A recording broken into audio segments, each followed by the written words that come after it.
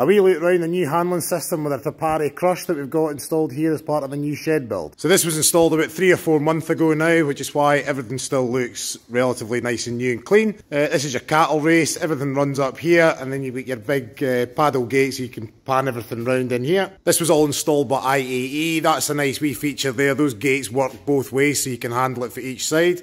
And the cattle run really nice down round through this S-bend. And then you get to the crush itself. That's the access platforms and the gates up there looking back round. This is the crush itself, which is an absolute pleasure to work with, particularly compared to the old system that we had here. That's your handle for your head yoke there. And then it's a TePari Classic. I'm not getting paid or sponsored by TePari at all in any shape or form. I just thought it'd be quite nice and interesting.